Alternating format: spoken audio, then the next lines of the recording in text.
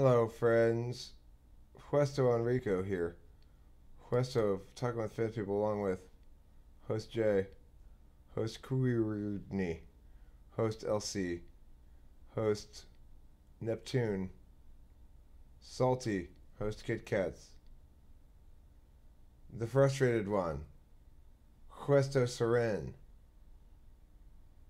and host Sun, and a bevy of hosts tonight. We're talking about any SE decision making. SE decision making would probably not do that, right? Would probably not decide to call everybody hosts all of a sudden. SE decision making would probably proceed with the existing understanding of the protocol, whatever that might be. So SE would not be happy with this format where there's no really rhyme or reason to it, right? Why did I call everybody host tonight? I don't know. I just did a couple in a row and I just kept going. It's SE that caused me to make the choice, in the sense that SE is why I'm not just stuck in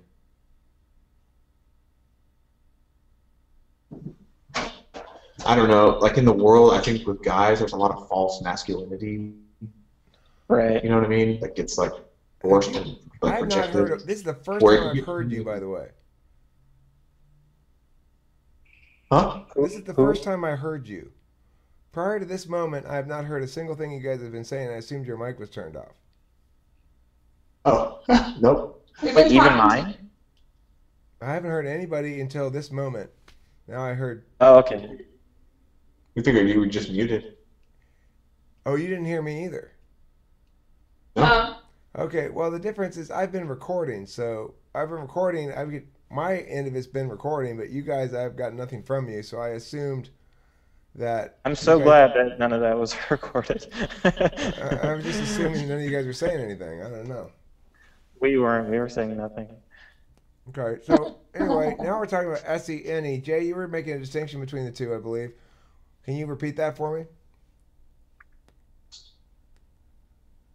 I don't think I was doing that. We were It's like talking about masculinity. we were talking Well, we about talking about like alpha concept of- beta dynamics in which functions come into play in a group setting that would make someone alpha or leader of the pack or any of those things. What makes someone alpha?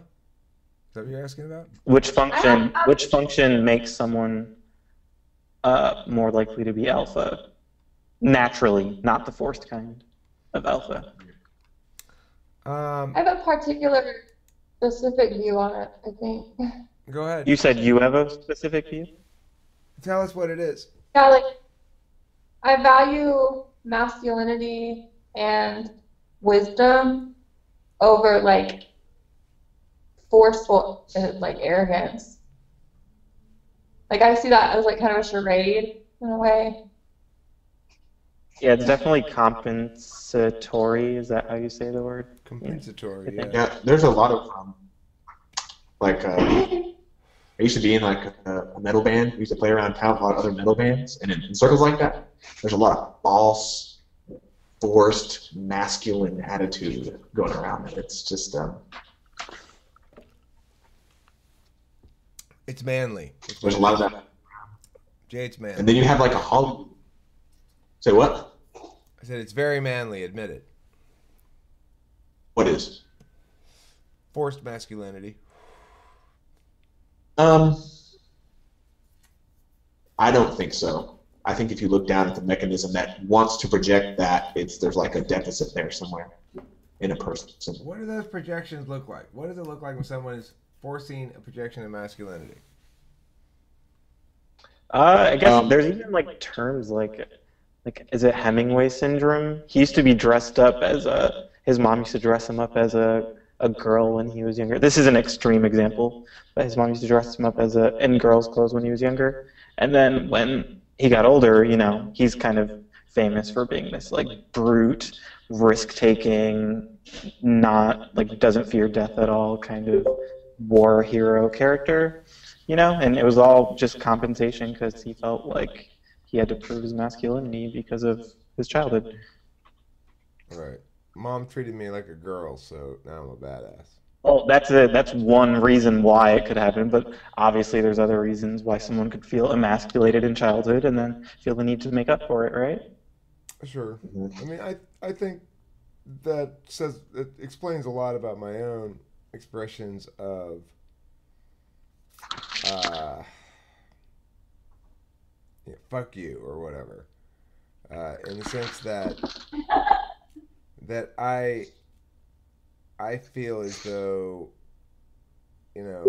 my childhood, certain sections of it were spent dealing with unjust hierarchy things, and so as a consequence, I carry that into adulthood as a point of emphasis.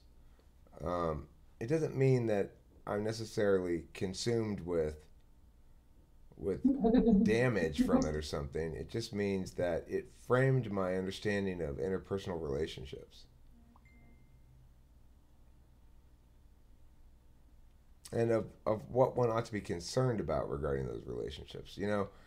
If you grew up in an environment where the adults around you were very ineffective at giving you any sort of clear direction, well, then you're probably going to have that as a fixating point as you get older. For me, it was more like the adults around me were ineffective at conveying um, conveying that they got the justice shit handled, right? The kids were allowed to abuse each other in unacceptable fashion, and that's what I grew up witnessing in school and on the streets and stuff because we were all left unsupervised. So are And you saying that you were not a fan of roughhousing and you were kind of at the bottom of the doggy pile? I Or mean, my status varied depending on groups, subgroups, stuff like that, and where I landed depending on what I was doing. But yeah, basically, I'm saying what I determined was that regardless of what I was doing, I didn't like being humiliated, and I found that the the shaming of others was a tool that was used carelessly by a lot of people, and I determined to use it properly. So I am not opposed to shaming people. I'm opposed to shaming people who deserve to be shamed, because the alternative is coercive outcomes that I'm not comfortable with either. What does that? How does that relate to masculinity?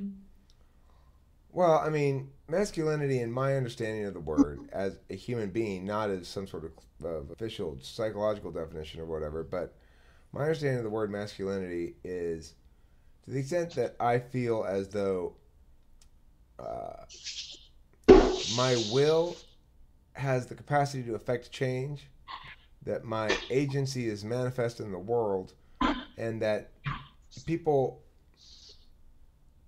people push back for good reasons only. I don't like pushback that's based on me. So if I ever get pushback that says, "Oh no, we can't do that because it's your thing and you're bad at that, or you're inadequate in some way," that kind of stuff tends to make me angry. So I don't mind people saying that's a bad idea because X, Y, and Z. If they can't answer those questions adequately, though, and they still say it's a bad idea, then I start thinking that they may have some wrongness that I need to thrash, you know, because they're opposing me for no good reason. and you're saying that's like a hierarchy thing? That if they're opposing me for no good reason, they must view me as fundamentally less than, or Or greater than them and they're trying to uh, prove otherwise yeah, but as like I've a thus far defense mechanism? I find myself unable to believe that part. I Why? I don't know. It runs deep. You know, I don't believe myself fundamentally. I'm not at risk ultimately of being conceited deep down. I may be at risk of sometimes behaving in a conceited fashion if I am. You don't have to be conceited to be intimidating now. Some people have said I'm intimidating. I don't know what to make of that. I'm intimidating to people who are fucking with me. If they're fucking with me for no reason, it's not me being intimidating. It's their wrongness that's causing them to feel intimidated because all I'm doing is shoving it in their face. Go on. You know, I mean, that's how I feel about it anyway. Is I don't feel like I'm intimidating because I don't have any problems with anybody unless they're Maybe you're so scary that nobody starts problems with you. well. I'm I just mean, kidding. it's not possible to start problems with me unless you're pulling some bullshit. In which case, my reaction to it is not anything other than what everyone's reaction to it should be, which is no, no, and no, and no, and you better stop. If you I don't, feel like there's gonna be some more no's, and they get only worse. I feel like our masculinity alpha conversation kind of got derailed at some point. I don't know where it like fell off, but Well, we're continuing it right now. I mean, I went sort through of a deep. period of time where I would have liked to have been perceived as alpha male, where I tended to view those kind of equations as binary like that. But I don't think I do anymore because I think I've had the opportunity to embrace that role if I wanted to, and found myself unable and uninterested in doing so. Unable to embrace it, unwilling to embrace it, uninterested in embracing it. It just doesn't work for me. It doesn't give me any juice, you know? I think media actually has sort of, I don't know, like halfway created that kind of like the perception of when we think of the word alpha male and stuff like that. Yeah, and even the opposite, like femininity, like that's why Yeah, some people are it's like, oh, like this function is particularly yeah. effeminate or Stuff whatever. gets And yeah, and people internalize it. At yeah, least it seems that way because like the Hollywood stigma of an alpha male is like riddled with like problems. It's like incredibly stubborn, prone to anger, complete lack of compassion or empathy. Very much so, like an island of a person. Ethics on hmm his terms. That's the problem with the conventional understanding of the alpha male. It's ethics on his terms. Oh, he's a good guy. Is the best you're gonna say about him, and it's gonna be on his terms. Gets in fights at the bar. That kind of a deal. Can't handle his anger when he drinks, man. Just golly, getting in trouble with the cops. You know what I mean? That kind of stigma. It's like stigmatized. yeah. Well, I mean, here's the thing, though. What I think is a reality that can be frustrating for people who are less naturally reproductively viable. For there's obviously a range of qualities that interplay into making one reproductively viable, and there are those Reproductively. who experience the life of highly reproductively viable individuals early on, and that's going to shape people a lot. Versus if you experience the life of somebody who's not very reproductively viable, then that's going to shape your experience a lot too. Being in the latter How do you camp, define being in the latter viable? camp makes Are you me. saying that? Are you talking about people who are ugly? Well, I'm saying that for whatever reason, they aren't. They don't participate in the teenage years actively in the dating kind of thing. and they're either excluded from it or they exclude themselves, or for any number of reasons, they come out of adolescence with issues related to that. Now, if there are some people who limit themselves and or who are limited by family circumstances and stuff like that, that has nothing to do with their desirability or their success should they put themselves out there, so to speak, you know? It's that, Kit Kats, you're saying you never participated in any of that kind of stuff. That doesn't mean you're not reproductively viable, and I don't think you have any issues about it. Like, you're not thinking to yourself, oh, I'm never going to find somebody who will be interested in me. That's probably not a concern of yours, I'm guessing.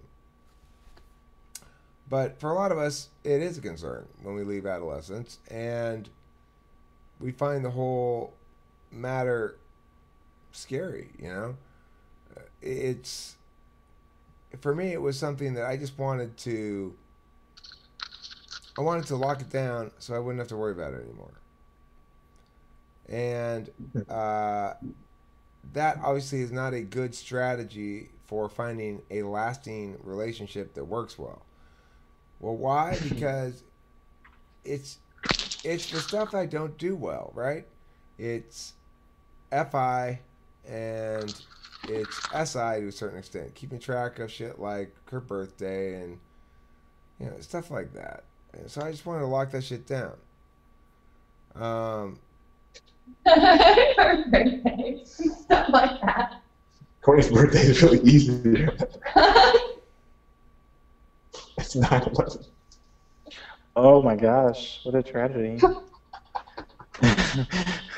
So, you know, and the thing is, I've had 2 marriages, right? I've been married twice. The second one lasted quite a while. I was with her for a long time.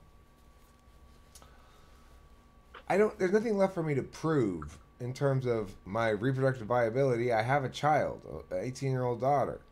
I have successfully reproduced. You know, Why does that even matter? Well, if you have some kind of issue with that's kind of what I'm getting at here.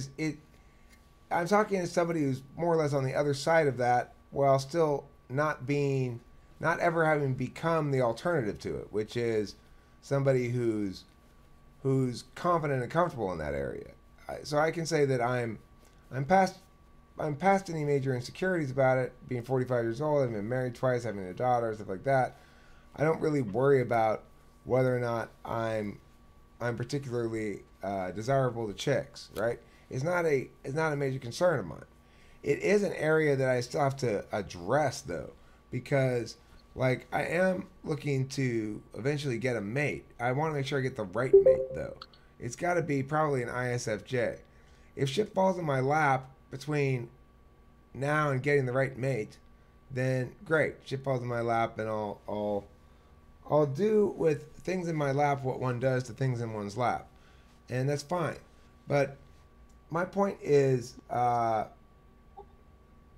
you know, I'm still basically in the same mindset of looking to solve that problem so that I don't have to return to it again. Not looking to solve that problem for right now because I enjoy solving that problem on a regular basis with various solutions to that problem, you know? And this relates to the masculinity thing, because you're saying that people who are performing their masculinity, it's because they're trying to be they're trying to like attract a mate, basically, is what you're saying? Well, I'm saying that the alpha male model of the individual going out and preferring in sort of like in an ideal alpha male world, there's a preference for having an endless series of dalliances with an endless series of chicks. But I'm saying I don't want that. And it took me a long time to understand that it's okay to not want that. That, in fact, that it's fine to be somebody who's engaged in serial monogamy if you're... Now, obviously, there's a friendship thing that is separate from that, Kit Kats, that I'm aware of the fact that I can have most of my needs met with non-intimate relationships, the vast majority of them. But what it boils down to is not about the sexual intercourse. It's about the fact that when you're in a one-on-one monogamous relationship, you have a life partner to whom you report, and who reports to you. You have somebody you can shoulder. You have a parole officer? That's You have somebody with whom you can share your life's successes unfiltered, not having to worry about how you're being perceived, right? You can actually discuss things directly without worrying about perceptions. You can have somebody to share and shoulder your challenges in life so that you're not carrying them alone and you're not carrying them by some less lockdown relationship. The whole point of a committed monogamous relationship, from my perspective, is that it's to work as a pair rather than as a solo person. And it affords you certain comforts and certain reliable states of being that help address some of the native vulnerability of being a mortal human in the world. And they also constrain you in certain ways. So I understand that for me, single, bachelor, and not sexually active is a viable option. But it's probably one I'm going to at least chafe against for a while until I determine it's a necessary outcome rather than just a viable option. In other words, it's not my preferred course of action if I can find the right significant other. And in fact, I got a reply a little while ago from an earlier message I sent to this girl who's showing promise here on Tinder. We've exchanged some messages that. Well, You said girl. Does that imply that she's a little bit younger than you? No. I use the word for 60-year-old women or 70-year-old women if I wanted to, but she is younger than me. She's 34. Mm-hmm. She loves avocados, ceramics, Pilates, and so much more. I would definitely not swipe right, but well, I'm kidding. I'm sure she's great. It's a little more complicated. It's interesting you talking about all this, like reproductive perspective, evolutionary mating stuff, because I'm like so outside of that because of my sexuality and stuff. So it's kind of like interesting hearing it. Like I always thought that the ideal situation was, I want to perform my masculinity, and I want a girl who's going to perform femininity, and then we can live happily ever after. But that's because I'm stupid, and I think that straight people are more simple than they actually are.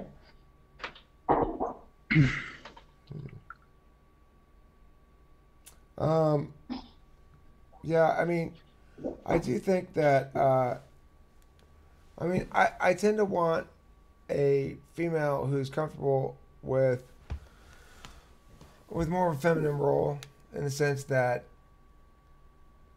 I like a lot of mothering from my significant other in general. That comes from being an NTP, though. In NTPs seek help in areas that make them seem infantile. Do you have mommy issues because you're an NT, or are you an NT because you have mommy issues? I'm kidding. You probably don't have mommy issues. But. What I'm saying is that because I've got SI in the 4th slot, FI in the 7th, I need help with organizing my things and knowing how I feel.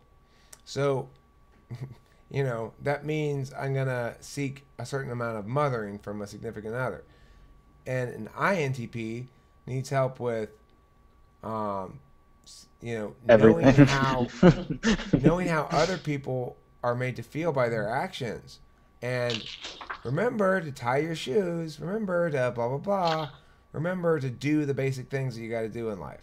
Remember to take a shower. You know, INTPs need that. So That's so true. I haven't showered in legit 5 days. Like it's kind of hey, gross. that's good for you, man. I'm shower. I live a shower fluid life. List I live a life. shower fluid life. Sometimes I take a lot of showers. Sometimes not take so many showers. I'm shower fluid. I take it when I'm like, I take them often when I'm like really, really depressed, and then I like wait till the hot water runs out. I'm pretty sure that everyone does that, but and I almost never stand in the shower. I just sit in it. I used to sit down in the shower a lot. Yeah. I like to sit in the shower. My mom's an ISFJ. Oh. Is that the one? I kind of like the water so hot that it burns me a little bit. What is that? What did you say? What are we talking about now? Come on. I'm just like kind of trolling. I have a very nuanced relationship with water temperature in the shower. It varies during moments of the shower. There's sometimes when I want it almost as hot as it can possibly be, almost too hot to stand. Other times, and once I'm reach a certain temperature. Is that because you're trying to kill the pain? The emotional pain? Now I'm trying to kill the itch. There's an itchiness that happens when you hit yourself with hot water that then resolves its own itchiness with more hot water. It's not really itchy. It's like underneath the skin itchy.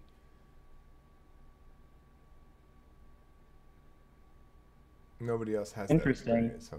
No, I think I'll have to try to It's take a shower and find out. on the butt and the back of the legs. That's where you have that itch experience when you hit it with the hot water. And you go, like that. Can I take that sample and loop it and turn it into a song? You should. I took samples from Cat and Wikipedia and made them into a song. That's the sound I make in the shower when I did the hot water on the back of my legs, and it makes that itchy I feeling. believe I bite my tongue at the same time. It's called Rai Rai. Delilah knows what it is too. She has it as well. Rai Rai is the ENTP's relationship with SI when it's in its most basic form of like being warm when it's cold, or being lying down when you're tired. That's the feeling of Rai Rai. I heard that millennials dislike using bars of soap more so than previous generations. I like bars of soap. I dislike non-bar soap. You're not a millennial, that's why. I dislike not having a bar soap option. I appreciate having multiple soap options in the shower, but not as many soap options as chicks want to have. Chicks want to have like 70 different kinds of shampoos.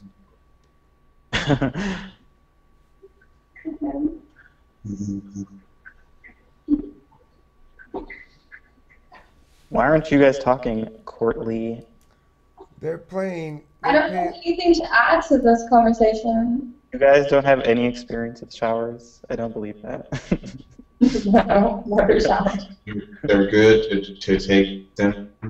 I love showers. I'm whatever you want me to be. I want you to be not better than me. So that is so snappy, Kit Kats. That is fucking snappy. That's a snappy retort.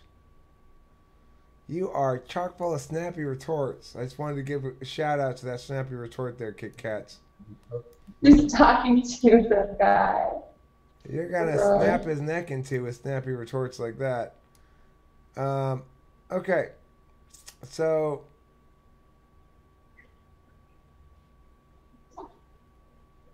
yeah, well, that's where you get the snappy retorts from. What's HKS? Oh, you're a chick? I'm better than you? Okay, you're gonna snap her neck with your snappy retorts.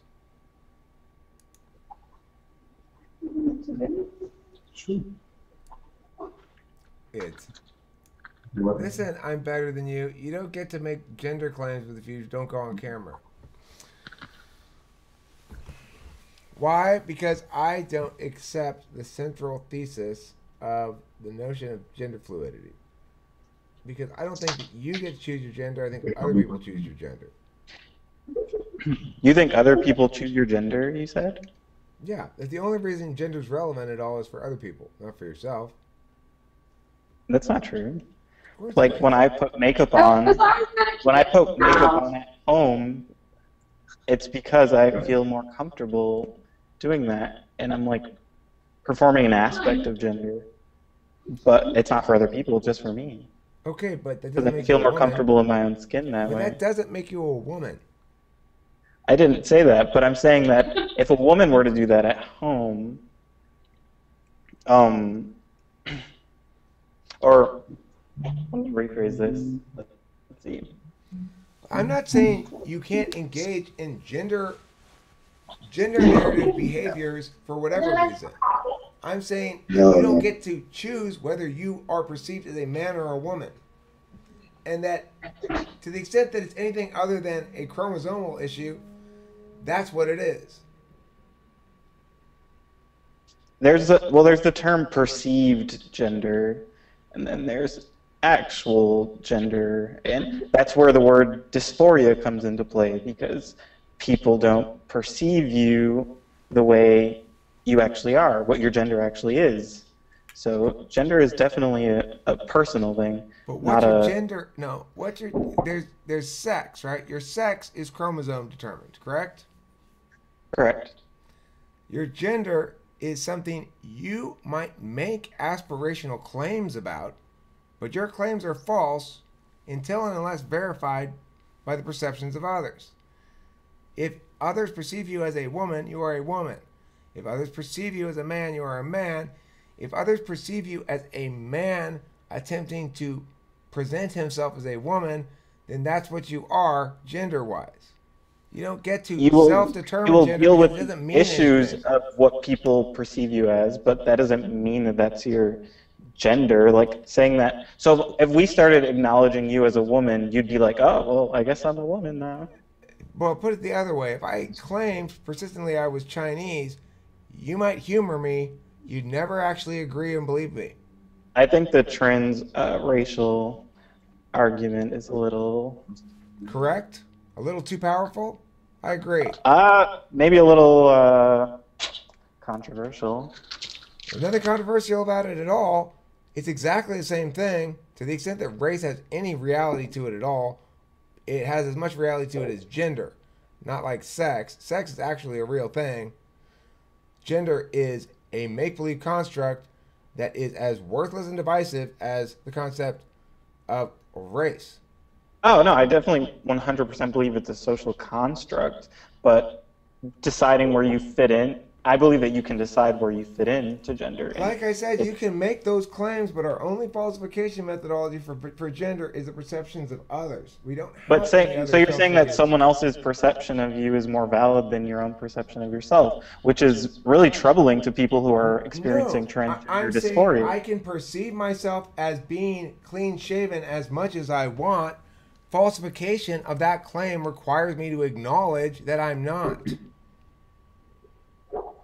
And I'm not because I don't determine whether or not I have a beard by evaluating my own feelings about it or my own perceptions of myself. I evaluate whether or not I have a beard by seeking actual sources of data. Like, hey, do I have a beard? I don't think this will be a very productive conversation, but I'll get back to you with I'm giving really, you truth. How could it not be productive when I'm telling truths? it's sort of, it's just controversial because I don't necessarily agree with it, but I have to, like, I'm trying to process what you're saying, but it's like computing in a very weird way. So I'm trying to just digest it, and then I'll get back to you on it. Okay. Sorry, I was slipping into fight mode there. Just because. I feel like this is a particularly sensitive topic. See, I don't like Yeah, that's why I'm sensitive trying to be topics. I don't like particularly tactful, and that's Hearing why I don't that want makes to me let want to be this like. less tactful about it. I don't like tact about sensitive topics. I like beating the shit out of them so they realize that it needs to be less sensitive. Well, we differ in that regard. I can't really relate with the gender identity issue because I've never had experienced any kind of identity issue in that regards. And I doubt that you have too, Eric. It's, So how would you I understand it? understand it to be a matter of for ENTPs, what if you're going through an identity issue like that, or trying to define yourself clearly as this or that or the other thing, then if you're doing anything dramatic, you're making a mistake because you don't know how you feel about it. You don't remember who you are. You've got shitty SI and you've got blind spot with your own feelings. That's not the sort of thing Myers-Briggs you should aside, though, endeavor to undertake. What? Myers-Briggs aside, though, gender in general we're talking about. Right. And what I Not, say, not gender for an ENTP, just Look, gender in general. if let's say I tried to genuinely do a transracial thing where I was actually going around trying to convince people for some reason to actively think of me as Chinese. First of all, most people would say, Eric, I'm not actively thinking about your race at all. You know, you two could be a little bit distracting with your constant playing around when we're trying to talk about shit. You know, We were laughing at your statement. Courtney, god damn it, your dissembling is not helpful either. Now, the point is, if I were to go around and try, no, I want you to treat me like a Chinese person. Well, my first thing would be like, well, first of all, I try to treat everybody the same, even Chinese people, right? That would be my first response to it. Why do you insist that I make this distinction at all regarding you? I try not to in dealing with people. I try not to treat Courtney different because she's a chick, right? I try not to treat you different because you're a dude. I try to treat everybody the same. I try not to treat kids different because they're younger. I try not to treat old people different because they're older. And so that's problem number one with the actually going around trying to convince people that, come on, no, really treat me like a Chinese person. That's problem number one. Problem number two with it is, even if I convince them to behave as though I'm Chinese, at no point is anybody going to actually see me as Chinese. I am burdening them by saying, behave differently than your actual perceptions, because I'm choosing to try to dictate that which is your possession, namely your perceptions of me. I understand those points, yeah. Now, you can change people's perceptions of you, but you have to do it indirectly. And that's not how gender is dealt with ever. I don't gradually come to think of a transgender person as a woman because there's a time magic being used by them on me, which is how it should be done. In that case, I'm not going to notice it. If I'm noticing it, it's because they are doing the worst possible thing, which is confronting my perception with a coercion, saying, I expect to be perceived as this, and for you to behave as though I'm perceived as this, even though you don't perceive me as this, and I am placing upon you some claim of ethical high ground. That is, then there's fighting words, because in fact, you have the ethical low ground. You're the one making the presumption to burden me with changing my behavior and my perceptions that aren't concurrent with your self-identity. But you're self-identifying about something that doesn't possess by the individual, possesses by the perceiver. And so your claim upon my mental processes is a claim of ownership, sir, and I hereby reject it. Yeah, that was a really good argument. Anybody want to respond to it? I'm trying to fix transgenderism.